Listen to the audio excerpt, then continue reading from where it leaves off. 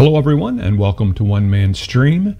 In today's episode we're wrapping up a three-part series that we started a little while back with our football 2024 graphic. Back in episode 102 I showed you an overview and I kind of walked you through all the functionality of the graphic. In episode 104 I showed you how to create that graphic in GT Title Designer, and today in episode 105 we are going to show you how to control this graphic with vMix UTC. And this is what our controller looks like in vMix UTC, and we need to go ahead and bring our graphic in. Now what I'm going to do today is I'm going to go behind the scenes on every one of these buttons. I'm going to show you what widget we used in order to create the button, and then I'm going to show you the functionality that we added to this button. Mostly it's going to be mapping the graphic to a particular component, but also we're going to use some commands like set color and set visible. So we have that and so much more for you on today's episode of One Man Stream. So to start off with, we're going to start right up here at the very top, and this is Home Team. We're going to click on the cog and you can see that this is a text-filled widget. And what we did is we mapped the football 2024 with animation graphic, and we're going to use this same input for every one of these buttons. And we mapped this particular button to the home team name. So you can see right here where it says male, that's the home team name, but if we wanted to change it,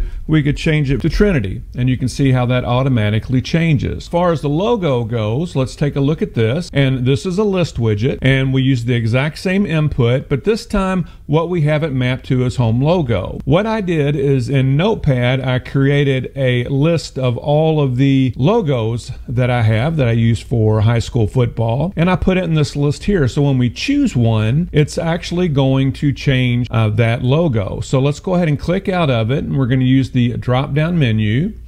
And let's just go right here to this one that says North Oldham, and we're going to click on that, and you can see where it changed to North Oldham's logo, and we'll change it back to male. The next thing is the home team color, and what we did here is this is a button widget, and we're using the set color function. So when we created this particular element in GT Title Designer, if you remember, we went under data and we unchecked the hidden box, and then we selected check visible toggle, and this is what allows us to do this right here. Now this color right here is actually the hexadecimal code for purple, and you can see that male is purple right now. But if I change this to something like FF8000, which is orange, if I click OK, and then when I come here and I click this home team color button, it's going to change the color to orange. We'll go ahead and we'll change this back to purple. So again, that was FFA500. We'll click OK. Now we have it back to purple. The next thing I'm going to show you is home possession. Right now it's showing the visitor has possession, so I'm going to click home possession, and you can see where it changes to home possession. Well, let's put it back to visitor.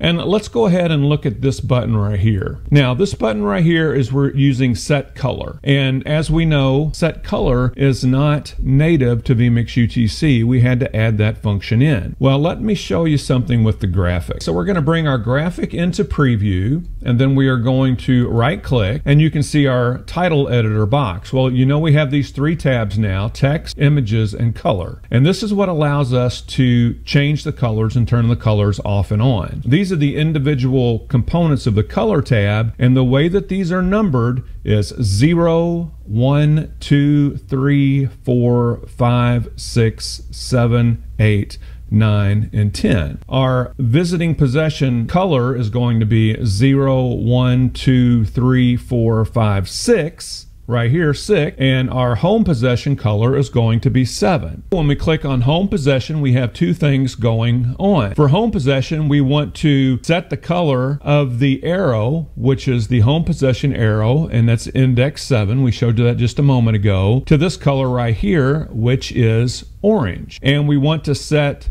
the visiting possession arrow, which is index 6. We want to set that to black. So all we're doing is we're really not turning an image off and on. All we're doing is changing the color of that image. Right now we have the visiting arrow set to orange and the home arrow set to black. Well, let's go ahead and change that. We're going to go up here under home possession, we're going to click on it, and you can see where the home possession goes to the orange arrow and the visiting possession goes to black. Now I'm going to go ahead and I'm going to show you the visiting possession because it's just going to be the exact opposite. Let's go ahead and bring this up so you can see it. Scroll down a little bit, and we're setting setting the color of the visiting indicator now to orange, and we're setting the color of the home team indicator, which is 7. We're setting that to black. So all we're doing is we're alternating the orange and black on those two indicators, and it's giving the perception that we're turning the arrow off and on. Now this next component here, this is our home score. We're going to click on that. You can see where we mapped it to the same graphic, and we mapped it to the home score component. If we click this drop down list right here, you can see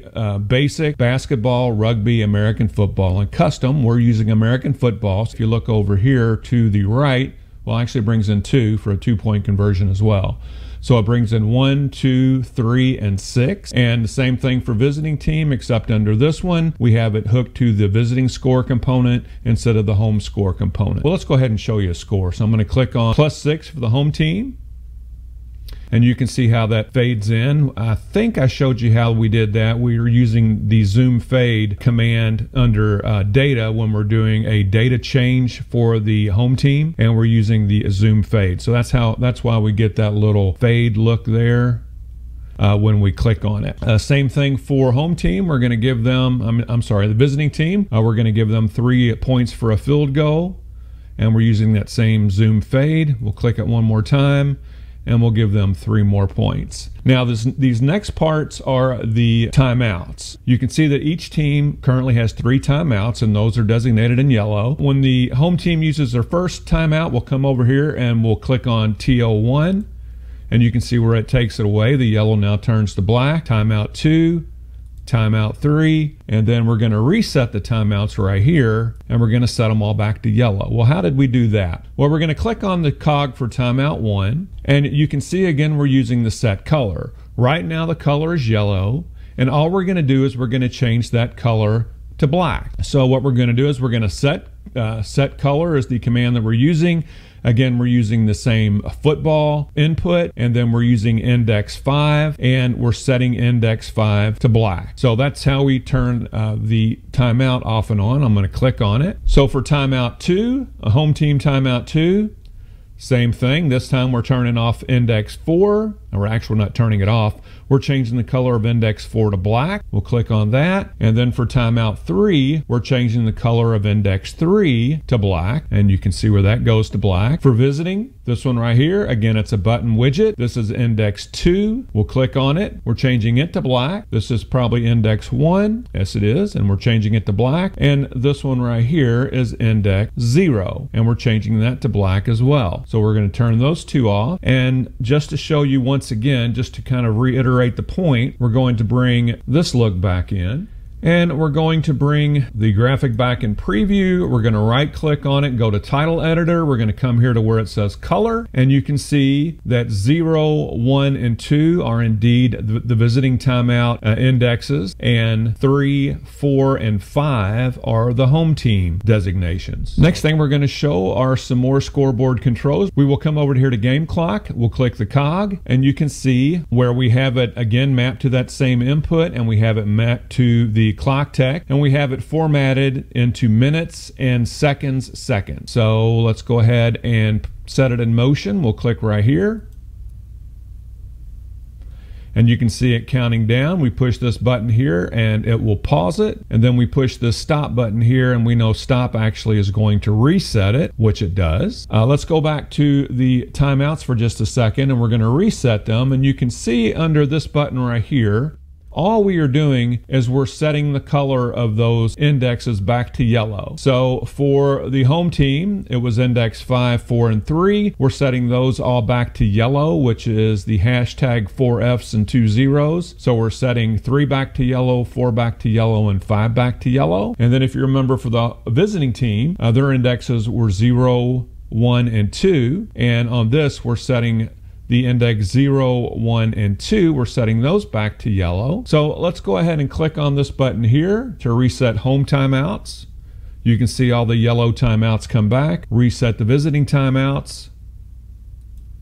You can see all the visiting timeouts come back. We need to go to down and distance. Down and distance is a list widget, and we have it mapped to the down and distance text field that we created. And you can see all the more common down and distances here. It makes it very simple for us to change it. And we're going to change it from 4th and goal to 1st and 10. So we click on this and you can see how it immediately changes to 1st and 10. The next thing we're going to do is the quarter. The quarter again is set up as a list widget. And we have 1st, 2nd, half, 3rd, 4th, final, and overtime. We're going to change this game to final. So again, from the drop down menu, we're going to select final, and you can see how it changes to final. Now we have this button right here that will actually toggle our scoreboard off and on. And let's look at that. The command that we are using is overlay input X. And we all know by now when we use the overlay input X command, it allows us to make this button into a toggle. So we click it once, it's going to bring it on. We click it again, it's going to take it off. And again, we have this mapped to our football input, and we're bringing it in on overlay channel 3. So we will click it and it will go off, and we click it again and it will come back on. Now we have a special text button right here. I will have to bring my graphic up just a little bit. There we go. And we're going to bring that special text field in, and you can see where it comes in right there. So what I'm going to do is let's look behind this special text field button, and you can see that it's a text field widget. And I have it mapped to the special text field of the graphic. So anytime I change this, let's say we have some severe weather, start of the game be delayed a little bit, we can type that in there and then click on show special text and it'll bring that in. We can also click hide special text and it will get rid of it. Say we wanted to bring in someone's stats. Running back Tom Thomas, he's had 10 carries for 200 yards. We can bring that up. And then we can get rid of it. And that covers all the functionality of all of the buttons in this vMix UTC controller. That will conclude our tutorial for today. This was our Football Graphic 2024 Part 3, and I hope you found this series interesting. If you like what we're doing here at One Man Stream, please give us a thumbs up and a like. Make sure that you do subscribe so that you'll be alerted as soon as new videos are posted. And if you have just a moment, if you can stop by our online store, that's at onemanstream.com. That's where we have our graphics and more. We have most all the graphics we've created during this tutorial series, along with most of the vMix UTC controllers. As always, thank you so much.